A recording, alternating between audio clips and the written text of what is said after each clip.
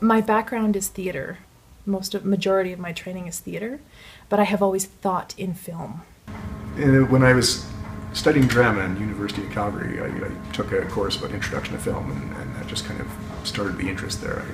I had a video store, as most people do, and then I met a girl. Like all great stories, start with a girl. Anytime anyone's describing anything, like I instantly see it and feel it as though it were a film. While I was doing that, I started watching the really weird cult movies as well. It was just kind of a break from watching all the old masters. This girl came into the store on like my last week of working, owning it, and she worked in films. And she was like, "Hey, you're not doing anything day after tomorrow. You want to go stand in a movie?" And I was like, "Hell yeah, I'll stand in a movie." Yeah, it's, probably since university I've found film really interesting and wanted to see more of what that's all about. And then I did that for a few years until it became living death, watching other people talk and me standing in a movie.